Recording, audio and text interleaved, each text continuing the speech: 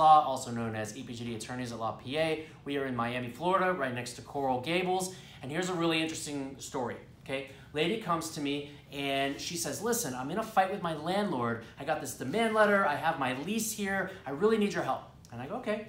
So what she does is eyebrow threading spa, which, by the way, I've never heard of eyebrow threading. I'm 38 years old. I made it this far. I just learned about something new. And so eyebrow threading spa. And sure enough, Section 18 of this pretty well drafted, pretty one-sided commercial lease. You can always tell when a contract is really one-sided if it only allows for attorney's fees if the landlord wins. It didn't have a provision for attorney's fees if the tenant wins, in this case, between a fight between the landlord and tenant.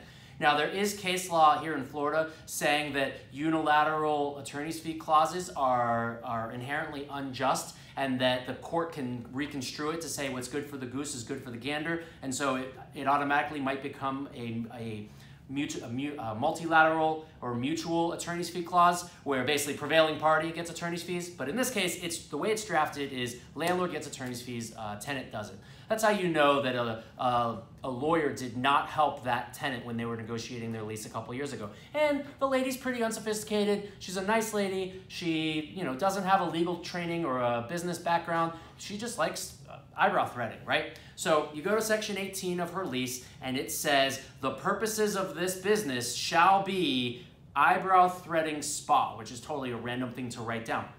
And sure enough, I'm sure that when they wrote that down, they're like, hey, what are you doing again? She goes, oh, I want to open an eyebrow threading spa. And the person just typed it in, eyebrow threading spa. Instead of saying beauty spa, various types of spa, whatever. Now, right under that in the paragraph, it says that is the only purpose that shall be allowed for this lease. Now, I get it if you're the landlord, right? If you're the landlord, you sell a lady to do eyebrow threading, you don't want her to open a restaurant.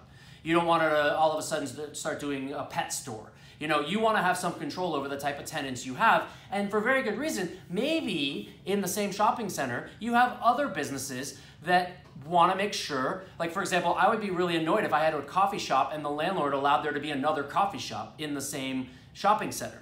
That actually happened to the old coffee shop I used to go to. I would tell clients, I would meet them there, and they would always get lost, and I'd be like, oh, were you at the other one? They're like, yeah. I'm like, how did that landlord get away with that? And I'll tell you how, because the tenant didn't insist on saying, hey, landlord, if I'm going to be your coffee shop, I don't want there to be any other coffee shops. So in this case, the lady says, well, I say, well, why is this coming up? What's going on? She goes, well, I decided to buy a nail chair. So I want somebody to start doing nails in my little beauty spa place. And I go, well, do you do anything else? She goes, yeah, I do facials, I do massages, but our main business is eyebrow threading, but we do those other things too. And I go, well, why did this really come up? She goes, well, my next door neighbor is a hair salon and nail salon.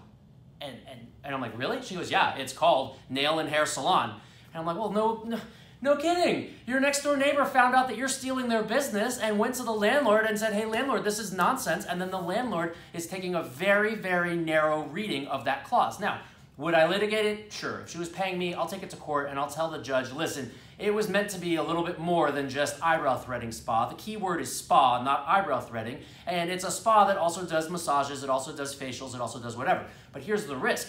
The lady presses her luck and then the landlord says, and you're also in violation for the massages and you're also in violation for the facials. And they take a very, very narrow reading of those three words, eyebrow threading spa. So if you are a tenant and you are negotiating a commercial lease, first of all, get a lawyer.